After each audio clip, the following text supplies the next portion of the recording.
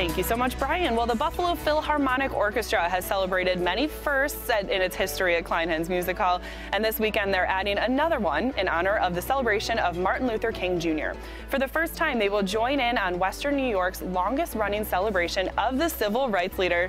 And here to tell us more about this special event is Aaron Freeman of the Buffalo Philharmonic Chorus and also event organizer Bessie Patterson. Thank you so much, ladies, both for being here today. Let's talk about the event itself. Bessie, tell us about the history behind this huge event in Buffalo. Yes, it is. Well, it's been going on 34 years. Of course, I wasn't the beginning of it. Mr. Clifford Bell began it 26 years before I took over in 2007. So I've been having it since 2007 as the coordinator of it. And this is Western New York's official celebration, biggest celebration of the late Dr. King Jr. Yes, yes.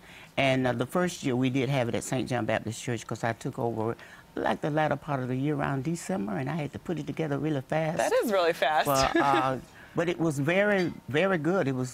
It outgrew the church, you know, so that's why I decided to take it to Kleinhans. And it's growing even bigger this year. It's getting bigger and bigger, and then we've included the Philharmonic Orchestra. Of course, the chorus has been there 3 years singing with us, and we're glad of that. And we're just honored to have the orchestra in this year.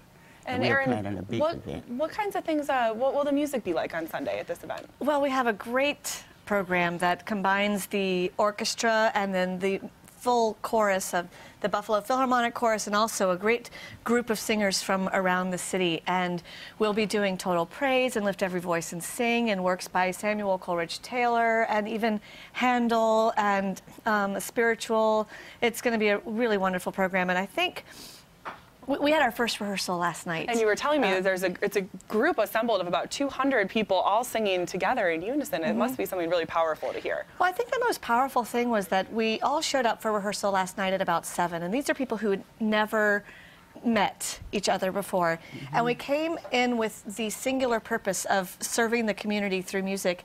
And in about half an hour, there was this moment when we were rehearsing Lift Every Voice and Sing where we hit this chord.